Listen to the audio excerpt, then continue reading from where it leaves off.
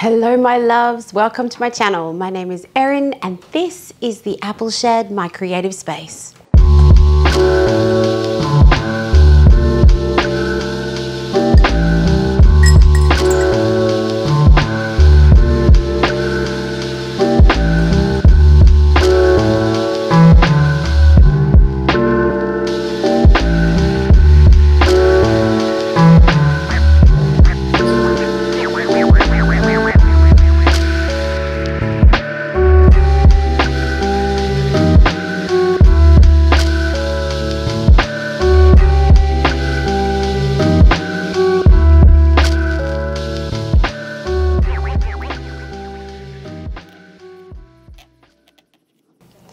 This week I am beginning a new phase of painting. Probably my first real dig into painting since I moved to Tassie and to the Apple Shed. It's been all about organisation and getting my products out and getting a market stall ready and getting myself into the shops in Hobart. But now it is time for me to dig down and really get into painting. And I'm so excited about it. I want to share with you how I'm beginning this process. It starts with play. First of all, I decided that I would pick up my gouache that I haven't used for a long time and just start to paint the scenery around me. And I've done that by really narrowing down and limiting my colors. Limiting colors works so well for flow, for creative flow, because you don't have to make choices. It really lowers the cognitive load. All you're doing is using the three colors or the one color that you've got in front of you. And I mix those colors down with either a black or a white. And that's it. And it just seems to be such a gentle, intuitive way to get into the zone, to get back into painting. Because, as I've said before, when I don't paint every day or every week, I do start to get a bit antsy and feel like I need to ease myself back in. So I've done this by sitting at the window of my beautiful little Apple Shed treehouse and just painting the hills around me, and it's been a beautiful way to ease back into things. So there's creative play. The next way that I've begun to prepare for this phase of painting is to create somewhat of a mood board. Now I'm very inspired at the moment. There's so much inspiration going on around me. There's things that I've got in the back of my mind that I've painted previously that I kind of want to make more of and explore. And then there's things around me. There's botanicals and flowers around me. There's the hills, the environment. There's so much. And I find that by making a mood board, it allows me to bring in all that inspiration and then distill it down. So here is the start of my mood board. I'm really focused in on, at the moment, on this light phthalo blue color, which is this one here. And what I've been doing is mixing it with Titan Buff. And what I'm obsessed with is the colors that it makes when you mix the two together. It's this kind of vintagey, greeny turquoise. I'm really into. And this is the Athena Gods and Monsters ink here, which is this one.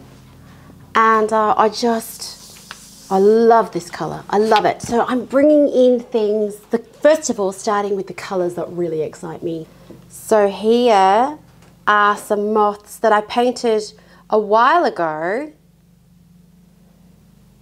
but they're still inspiring me. The colors, the shapes, it's still informing me. So I've popped them back on here. I was flicking through some country living magazines and came across this planter, and I just loved it. So I'm bringing it together. I don't know where it's going to go. I don't know if it's really going to add to what I'm creating, but I felt like I needed to put it in here. And mixing the Athena with it's this one here. What does she call it? It's Jane Davenport Tattoo Ink. That's what it's called. Athena Gods and Monsters with Tattoo Ink. And there it is there as well. It really works. It's really doing something for me.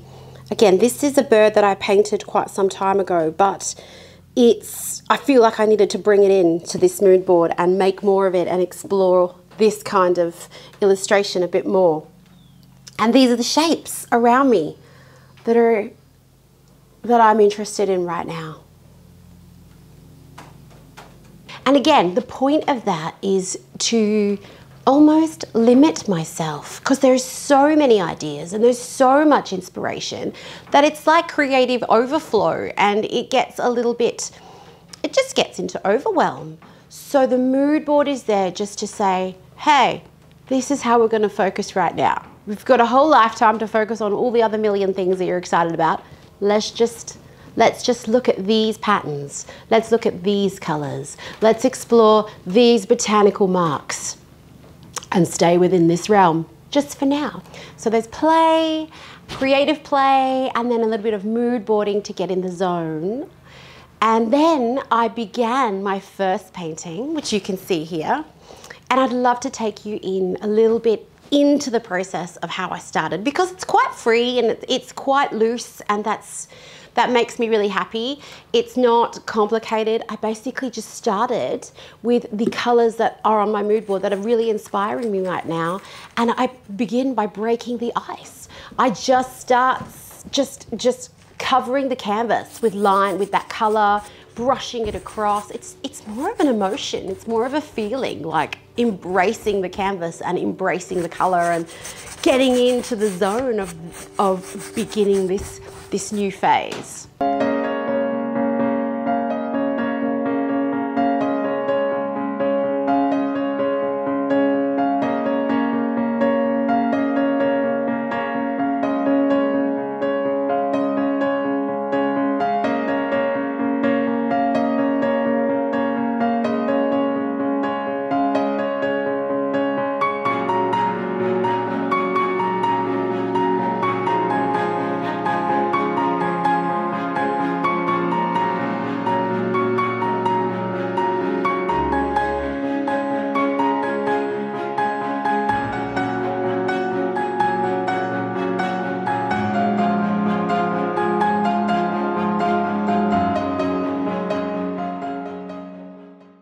Here is my palette. Now, I wanted to share with you the paints that I'm using to start this series at the moment. First of all, these paints here, these Liquitex heavy body acrylics, they have a series called the Muted series. You've got muted pink, muted turquoise, muted violet,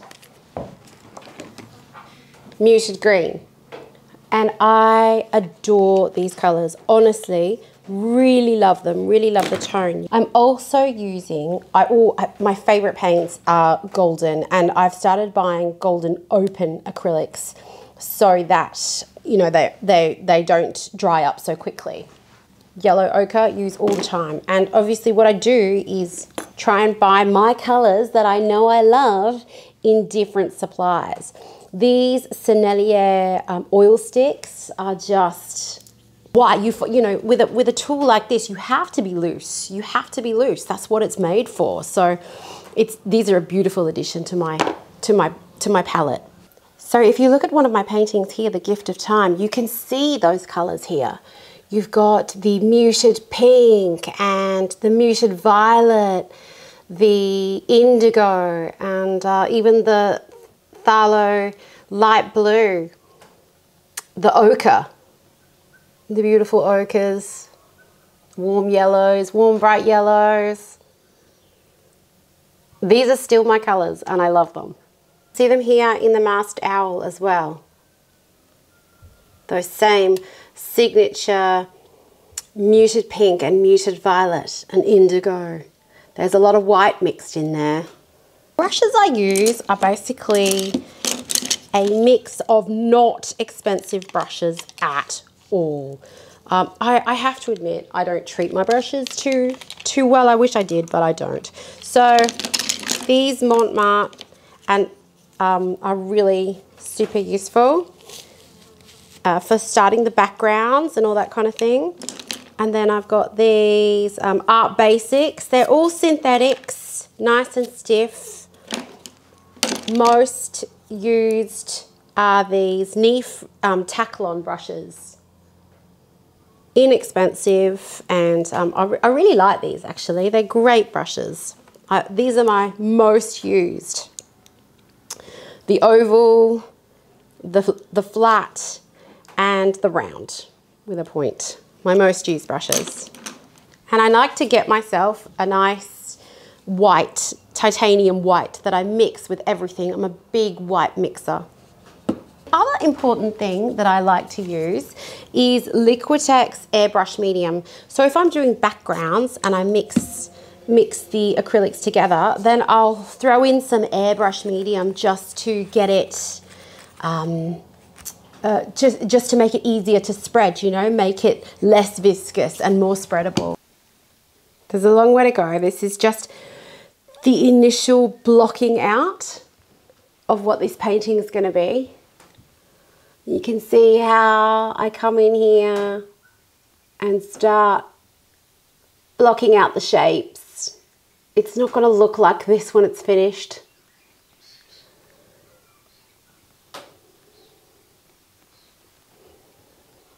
I love these shapes here. These are like my signature botanical shapes that I return to again and again. Blocking out the Alstramira.